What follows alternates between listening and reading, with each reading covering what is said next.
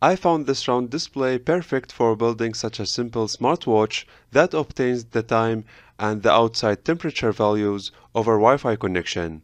In this video, I'm going to show you guys the way of getting the time using SNTP over TCP socket connection and getting the temperature value over MQTT connection with the help of Node-RED that is running on my Raspberry Pi. ESP32 firmware size, partition organization are going to be discussed as well. We are also going to see how this user interface is designed using LVGL library and Squareline Studio, so we cover both backend and front-end firmware. We have got a lot to display today, so without any further ado, let's jump on in.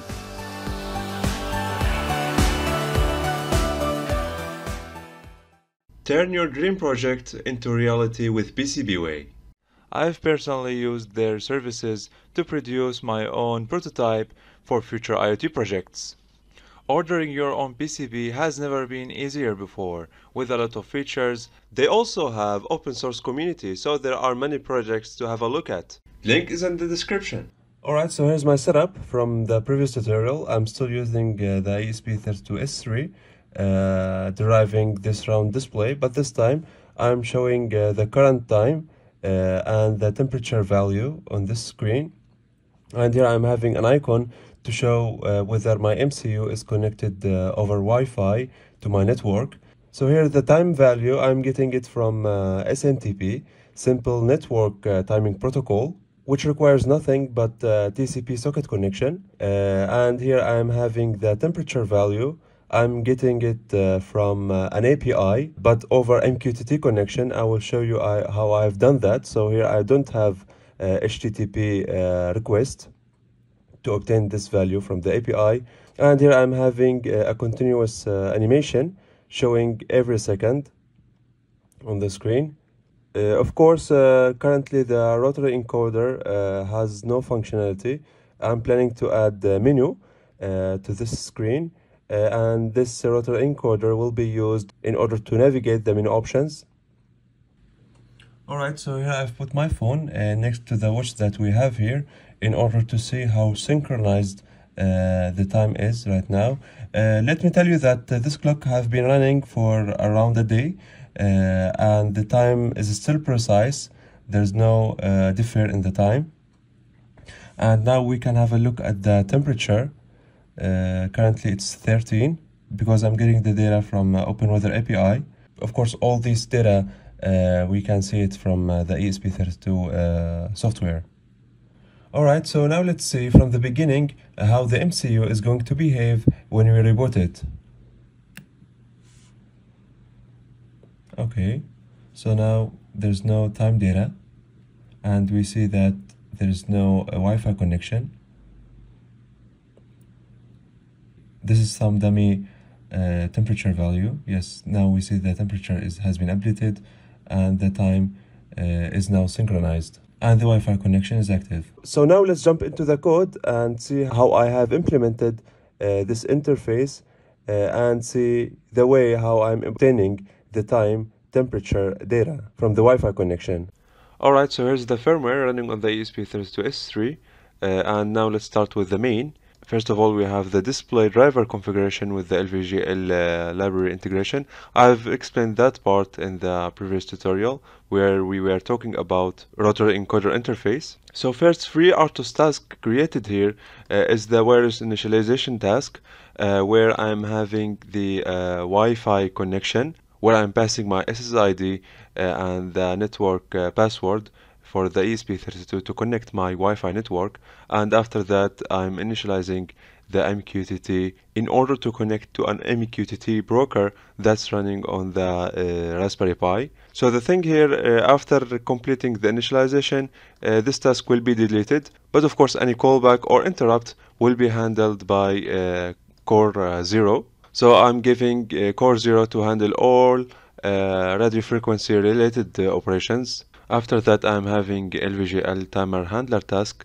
run on core 1. This was explained in a previous tutorial.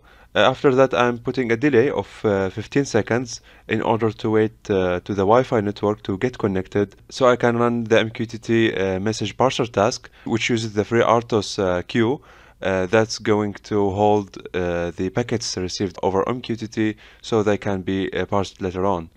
Of course, after making sure that the MCU is connected to the Wi-Fi network, I'm using this SNTP configuration function that's responsible for configuring the simple network time protocol, which will allow us to get the time-related data over TCP connection.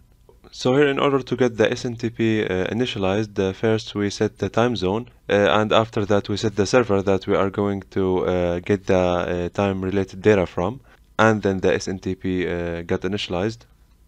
So let's get back to our main. Alright, so after having the SNTP configured, let's have a look at the real-time handling task. This task is going to run once every second. So first of all, the data will be read from the RTC timer and then get converted to time structure, which will have seconds, minute, hour, and other date-related parameters. After that, the obtained data will be converted into a string that's going to be printed later on the round display in the form that we have seen. In addition to that, here I'm having a counter that's going to count while this task is running. And after passing 1 hour, an MQTT publish request will be sent to the MQTT broker, so I can get the related information related to the temperature.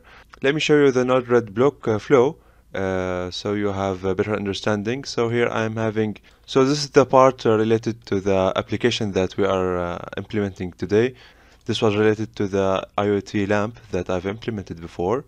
I will put a link to that tutorial in the card that will be shown here. So here I'm having an MQTT input. So when the ESP32 publishes a request, the Node-RED will do an HTTP request in order to obtain data from the OpenWeather API, and then the obtained API will be filtered out using this block, and then only the temperature will pass through this block, and then it will be published to this topic, to the temperature topic, which the ESP32 is subscribed to. So here, as you can see, the ESP32 had a publish request in order to obtain the temperature data, and then this will be sent to the ESP32 through this topic. So now let's get back to our firmware and say the MQTT parser task, and we have it just over here. So this FreeRTOS queue will hold all the data received over MQTT. I've already explained the MQTT layer that I have over here. You can go through it or have a look at the IoT lamp project that I've implemented before. Here I'm using the same implementation. So in the main, depending on the received event type, whether it's broker connection, disconnection, or data received over MQTT topic, we will take different action. So here I'm setting the Wi-Fi icon indicator to turn into red to indicate that Wi-Fi connection has been established, and then I'm publishing this request in order to obtain the temperature data once broker connection has been established. In case of disconnection, the icon will get to gray color again, and in case of data received, which is the temperature data, the temperature string will be prepared and then print on the screen with the LVGL library. So here what I'm doing actually is that I'm passing the data received over the MQTT server and passing a target string in order to store the formed string that's going to be printed on the screen, adding this temperature unit to the string and getting rid of the floating point of the temperature value, and after that the prepared string is passed to the LVGL library where it's printed on the screen as a label. Alright, so right now let's have a look at the Squareline Studio program, the one that I'm using for user interface design. I've talked about this program before, but let me share with you the experience that I've learned. So let's start with the first panel, where here I'm having a background. You can add it from here. You can add any picture and all the necessary converting will be done. So here all you need is to select the background you want. So here I can select this one, for example, However, the disadvantage of this option is that this will make the total image size of the ESP32 firmware quite large. You can have a look at this. The image size that I have here is close to 1.8 megabytes, which is quite large for such application. This happens because when generating the source files of this project, the following file will be generated. Let me show you. So here I have the image source file, and all the raw data will be loaded to the flash. As you can see here, it's nothing but an array with the constant attribute. So this data will be loaded to the ESP32 external flash, and that will of course occupy a lot of size. So to be able to load such a large image size to my ESP32, I've used a custom partition table. So here in the VS Code, you can see the partition table that I'm using. So first of all, here I have the non-volatile storage partition. The ESP32 uses it to store some parameters. And here I have the OTA data partition. This can be deleted actually because I don't have any OTA partitions in my firmware, which is over-the-air update. And here we have the physical initialization partition. This is used in order to store some parameters related to Wi-Fi and Bluetooth. And here's the factory partition. Here is where my firmware will be loaded. So here's the offset in the NOR flash memory, and here's the maximum size that I can reach for my application, 2 megabytes. In order to enable custom partition table, we need to head to the menu config of the ESP32. Let me show you. Alright, so here I have the idf.py menu config. You can access it from the command prompt. So the first thing, we need to head to the partition table, and then here in the first option we need to select custom partition table. There are several options to choose from. And after that, we need to give the name of the partition table that we are going to use. And the rest, of course, is preparing a proper partition table file for the ESP32.